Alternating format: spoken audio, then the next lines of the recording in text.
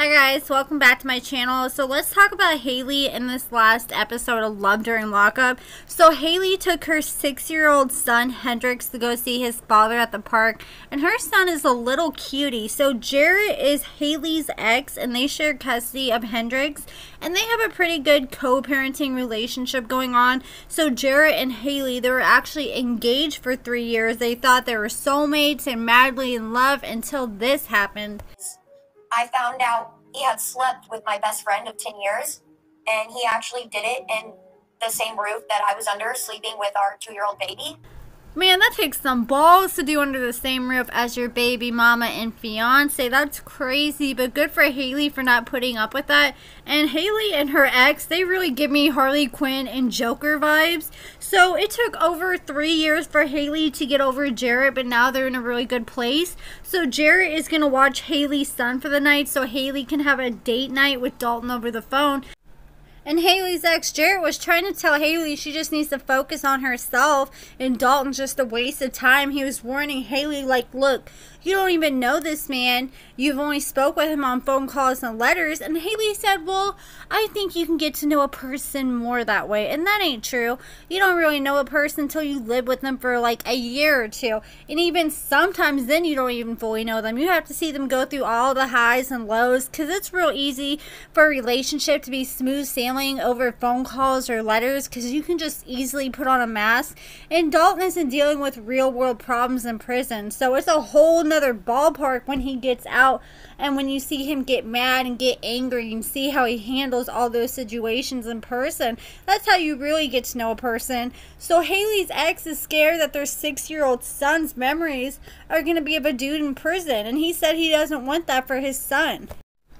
Jarrett said he isn't in jail or prison because he doesn't want his son to go through that, so why should he have to go through that with somebody else? And Haley's ex is also talking from a place of experience, because he grew up and all his early memories he had of his dad is visiting his dad in prison, and he almost went down the same road as his dad, but he wanted to do better and change his life. So then Haley and Dalton had their little date night, and Haley got herself some roses and some food. She fried her little pot roast in a skillet, and she cooked that thing completely wrong. At first I was like, that's what settlement steak looks like, and then I realized she made a freaking pot roast in the skillet. And she didn't put no seasoning on that thing either. And did you guys notice the size of Haley's pupils? They were freaking huge. Like, pinpoint pupils are usually from heroin or opiate use, and big pupils are typically from cocaine or meth use, or it could be from a medication she's taken. But I was like, damn, those girls' pupils are bigger than some of these inmates' futures. Like, I couldn't even tell what color eyes Haley has, because all I could see was black from her pupils. So Haley said that cooking for these date nights is also perfect practice for when Dalton comes home, so they're one big happy family. So Dalton calls Haley and he wants her to describe how the food tastes. And I don't know how he does that. Like, I remember like 6 years ago when I was last in jail, the last thing I wanted to do was hear about all the things I was missing out on while I was behind bars. It would be hard for me to sit there and hear someone rubbing in how great this steak and cheese that tastes like garlic taste, while I'm sitting here eating mystery meat and freaking ramen noodles in jail. And if you guys been to jail before, then you know all about that mystery meat. Like, to this day, I still have no idea what that mystery meat was made of. So then Haley tells Dalton that she's considering buying a house and putting $30,000 down on a house. And what, she got like $80,000 from this car wreck, and she said she already spent like $25,000 on Dalton. So after she buys this house, she's not going to have much left.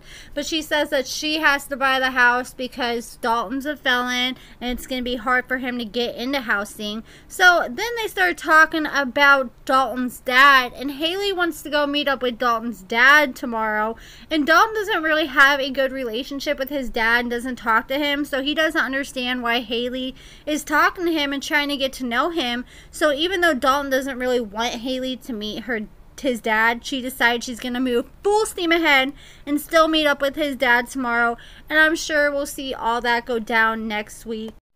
And I have been keeping up with Dalton in present time, trying to see if he's going to be released from prison anytime soon. It started to sound like he might get released soon because he applied for a motion to get paroled from prison. Typically, if you served at least like 1/3 of your sentence, you can apply to try to get paroled. And they ended up denying him due to the fact that he has so many previous charges and he's been a runner. And previous times when he was put on probation and parole, he did not show up for court.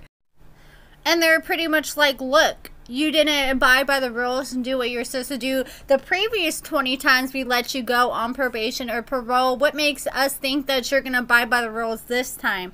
So that's it for this video, guys. Let me know your thoughts about Haley and Dalton in this last episode in the comments below. Make sure you give this video a thumbs up, subscribe, and thank you so much for watching.